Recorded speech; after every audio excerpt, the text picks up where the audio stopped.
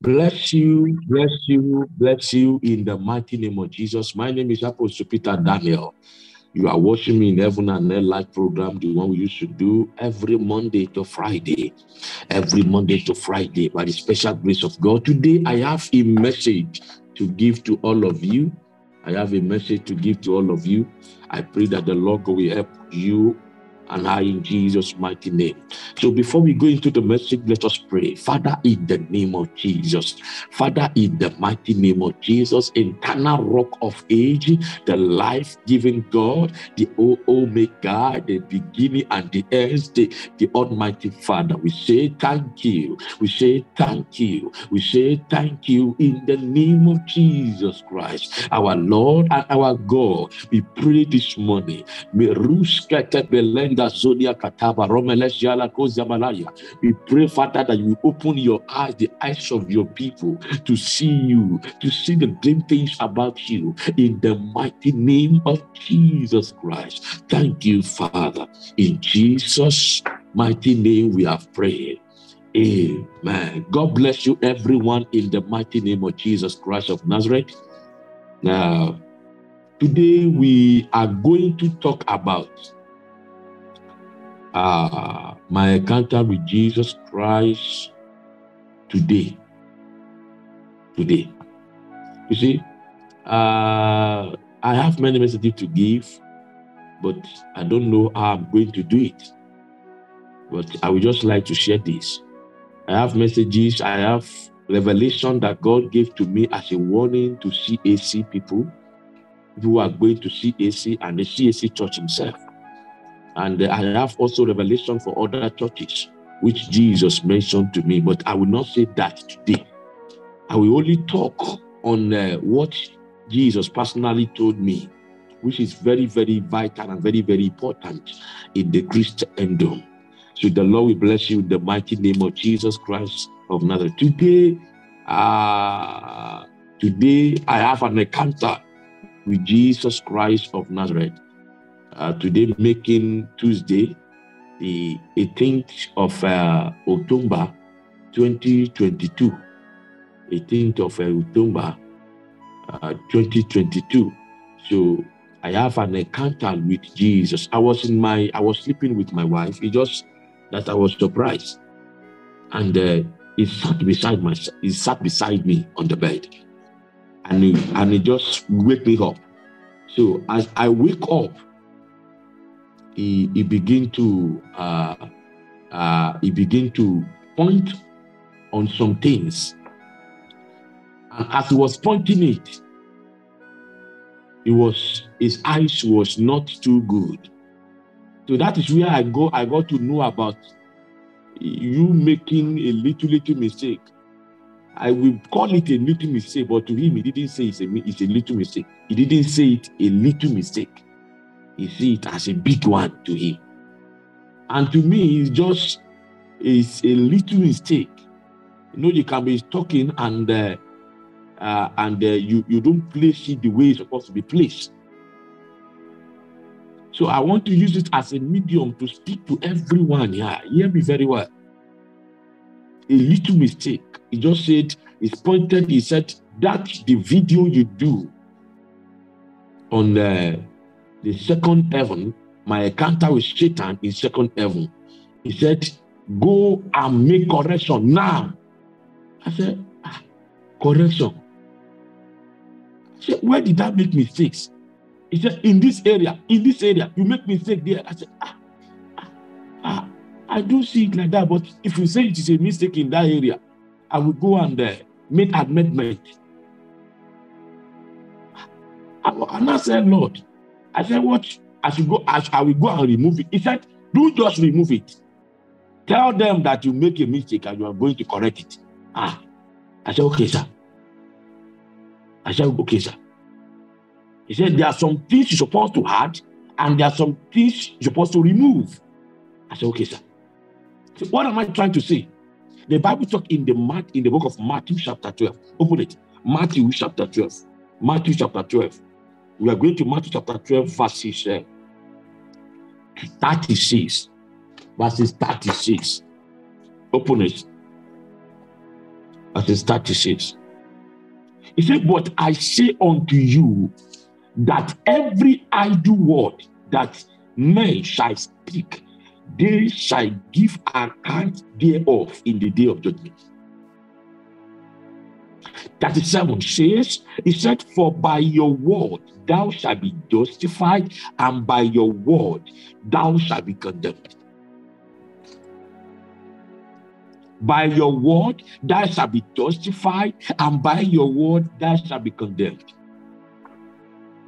Sometimes I pity Christians. I pity Christians. The reason I'm saying that I pity Christians is because the way Christians of nowadays are living their life is extremely far from the standard of God. Imagine I died before that time. Imagine he didn't come and tell me. That little thing will have taken me to hell. People don't understand the gravity of you speaking. He said you will give account. He has already told you. So there's nothing like I didn't know before, sir. There's nothing like I didn't know before. He has already told you. You will give account of every idle word that comes from your mouth. You will give account. You will give account.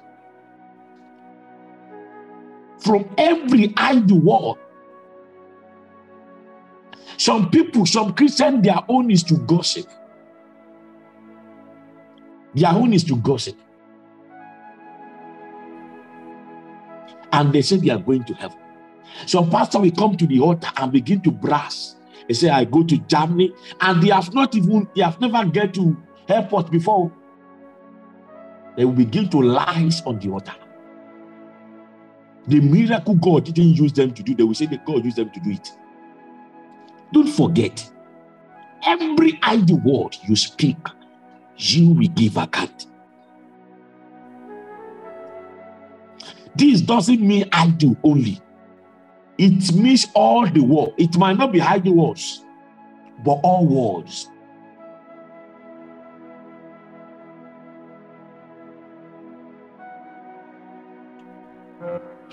Necessity of you coming to God in repentance of all the words you have been saying. This is why. If you see the way Jesus Christ doing in face, you will say, this guy. And what he repented to me is just that I didn't put it the way it's supposed to be. That's all. To me, I call it small thing. To him, he says it's not a small thing. The standard of heaven is different from a human being standard. If God can point out on things that doesn't matter to me, he pointed. How much more you? How much more you that talk evil in your heart? How much more you that hate your brother and your sisters? How much more you that live a life that displeases God? How much more you? How much more you? If God can be so angry and tell me, go and make correction now. After I have had the encounter and I've done, immediately I saw it, I just wake up. I stand up from my bed, I dress up, and I come immediately to go and remove it, and immediately to do the video and send it immediately to write it down and tell the people that this is what happens. And after I've done that, I go back to my bed and I say, Father, I have done what you asked me to do. And then he said, I want to talk to you through the Bible, through the word, my word. And immediately he says, so I opened the word of God. As I opened the word of God, he said something there. He said, I defend you with my mercy. See that statement? I defend you with my mercy. It means there must be an accusation somewhere before God can defend me. I don't think you understand what it means for you to just speak or live your life anyhow. as a child of God. He said, I defend you with my mercy.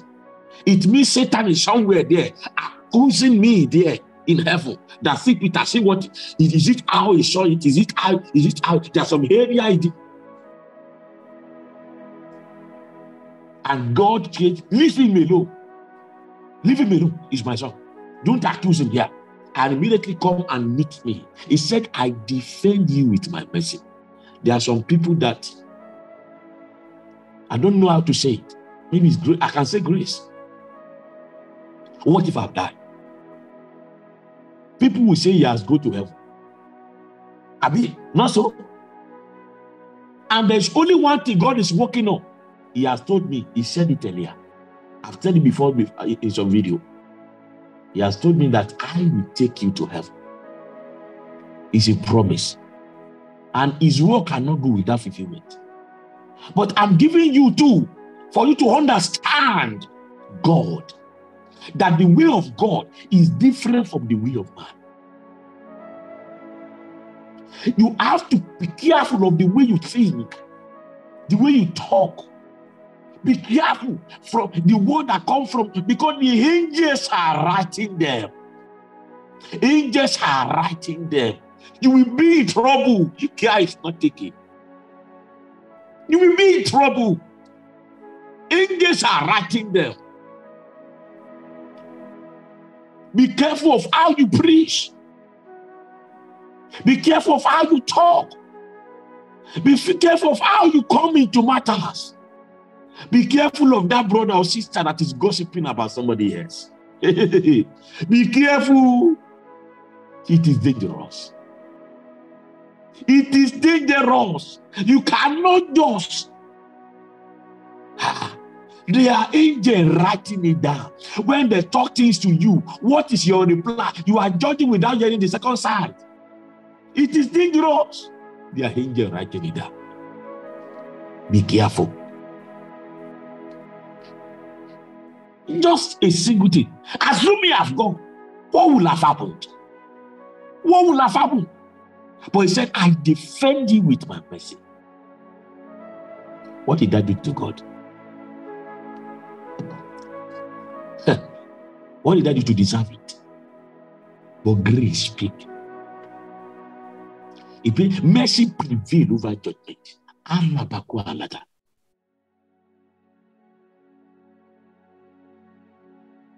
He said, I defend you with my mercy. With my mercy. As God defend you, you don't even know your way. You don't know whether you're going to heaven. You don't even know. As you are now, you don't even know whether you are going to heaven or not. You are not even sure of heaven. You don't even know. You don't have assurance whether there's even heaven anywhere. Because your life is not to according to God's way. Anger is there. Pride is there. Smart you don't angry. So God already has seen you as this one is not my child. Pride is there. Iniquity is living in your body, in your soul, in your spirit. Your life is full of iniquity. Transgressions is all about your life. Lust is there. You think evil thing about people, about things. Oh God, have mercy. How you are not, God has seen and said this one is not serious. I don't think this one is coming here. And you are serving God in your own eyes. Hey! Be careful. Carefulness to be taken. Don't you know what killed that guy in the Bible? That brother. He came to David. He said, long life, David. I want to come and give you news now. A joyful news, a glad news. David said, what happened? He said, King Saul has died. Immediately, David said, How did he die? He said, oh, sir, for your sake, sir. As I see him, I just cut off his head. I killed him there. David tear his clothes. To him was saying, my king is very happy. He said, David know the news of Saul. After David have cried, he said something, probably because the statement David said got me to understand that probably God has spoken to him, or one way or the other he has known. He said, you have used your mouth to kill yourself. He said, oh yeah, come here, kill him there. And they killed the boy. And the truth of the fact is that he was not the one who killed Saul. Saul killed himself, but his mouth implicated him. In the book of James, James chapter 2 or 1 or so, if you can open it, he said, if you are perfect in all the law, if you are perfect in your tongues, with the half of your mouth, he said you are perfect in everything. It matters. It matters. Don't say it doesn't matter. It matters. It's the word of God that says, he said, if you are perfect, chapter 10, it's the one that come. He said, my brethren, be not many master, knowing that we shall receive greater condemnation. Yes. So when you come, in verse 2, he said, for in many things we offend all. You see, if any man offend not in word, the same is a perfect man, and able also to bring to the whole body. You see, if any man is able, just word, this word, they talk, you did, you didn't reply. You are watching, replying things. He said, okay, are you sure? Really? Oh, wow, that's serious. Okay, okay, yeah, okay, yeah. They said that he's talking about, you said that your head is not correct. He said, are you sure? My head? Okay, how did he explain it? And by the time he says, okay, God forgive him in Jesus' name. If you can be perfect in word, he said, does the man, he said, you are perfect in everything. It means you are even qualified for heaven. The Bible doesn't talk about. So you have to be very careful of the way you live your life. I was having another plan for the message. The message I have before is another thing entirely. But as time goes, as I want to come, I say, let me give you this message. Because some people will talk to their husband anyhow, and they are looking for heaven. Don't deceive yourself. Don't deceive yourself. Some people will talk to their wife anyhow, and they are looking for heaven. Don't deceive yourself. Don't deceive yourself. Some people will talk to their children anyhow. They will just talk anyhow to their children. Don't deceive yourself. Because there is accountable. You are going to give account. And that account is dangerous. It's not just ordinary account. It's dangerous account. Then you don't forget. That's why as a Christian, you're not supposed to be talking too much. Hey, brother Kinika, they have done this, they have done this, that. Hey, yes, Kinika. Don't bite it. You talking too much. If you talk too much, you'll be in trouble. You talk too much because you will sin, yeah. You will sin. I did it. Yes, I know. Begin to talk. Show. It will lead you to hell. I pray you will not go to hell in the name of Jesus. And from this is my candid advice for everyone that is listening to me and as I'm watching me right now, that from today, number one things that you need to do right now, ask for mercy for all the sins of this peace you have done. If there's anyone you remembered, go and make restitution. If there is none, just ask God for mercy, to ask for the blood to wipe it off, so that God can show you mercy. Then the second one is that as a Christian, I want you to be very careful with your words. The Bible says be slow to reply. It says be fast to listen, but slow to reply. You will not listen well before you talk with your tongues. You will not even ask the Holy Spirit, how should I say it?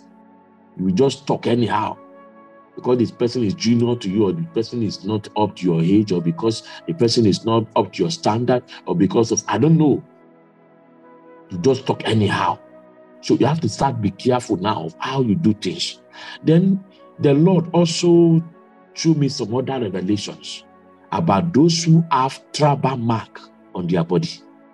Tattoo, those who have tattoo on their body, and those who have tribal mark on their body, or those who have this all those mark of the herbalist mark on their body, or those who draw something in their body. The Lord gave me a message about that. So probably it's not going to be today. So probably next time I will do it with you. God bless you. The Lord be with you in Jesus' name.